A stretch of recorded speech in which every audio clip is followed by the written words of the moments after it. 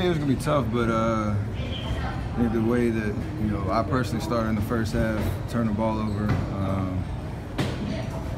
We just didn't give ourselves any kind of momentum early. Obviously, we fought back, got a lead early in the fourth, and gave ourselves a chance. But you got to assume that they were hungry to come out knowing James is back. And yeah, it was just a rough night to start. Fought our way back, and they obviously made some plays on the stretch. So just got to start off better next time. You started turning it around in the second half, but why do you think you had that start?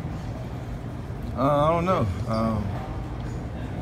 You try not to think about the flight home and getting back to the Bay after a long road trip, but just one of those things where I think I was speeding up a little too much on the offensive end.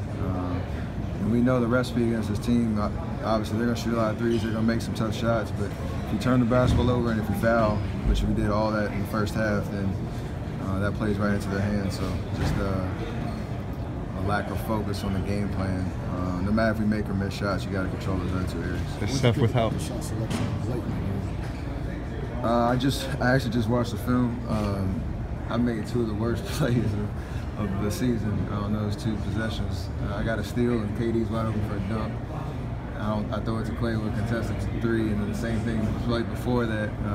KD was coming off a pick and roll, and he was butt naked open at the top of the key, and I made a read too soon. So